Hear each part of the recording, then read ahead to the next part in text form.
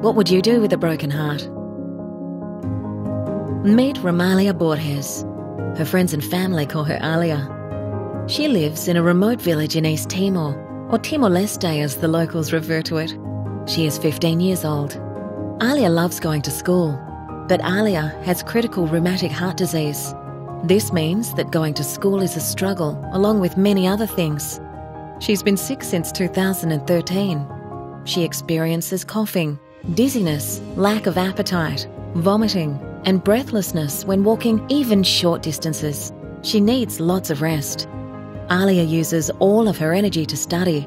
She cannot enjoy sport, family life, or playing with friends. But this could change. East Timor Hearts Fund is Australia's only medical aid charity dedicated to providing life-saving heart surgery for young people from Timor-Leste.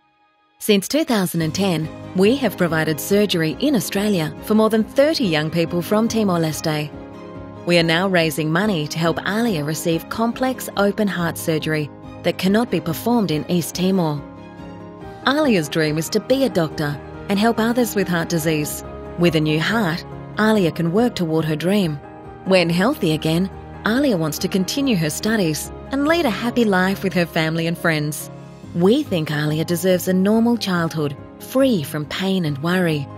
If you do too, please donate today and help mend Alia's broken heart. Haluha, obrigada Barack by Emma e Australia. No, o tratamento mai hau. Mai hau nyamoras.